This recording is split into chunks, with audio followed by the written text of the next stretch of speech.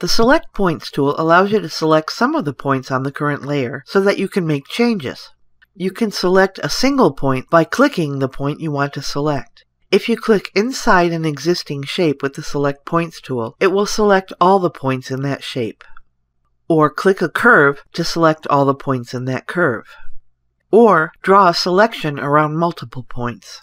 The selection area is rectangular by default. Click and drag to select anything within a rectangular area. Press the Shift key to add additional points to the selection.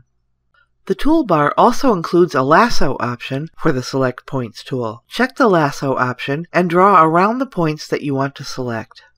After you select points, you can assign a name to the selection. This makes it easy to reselect the same points at any time. To create a selection group, first select the points that you want to include in the group. Then enter a name for the selection in the Name field in the toolbar.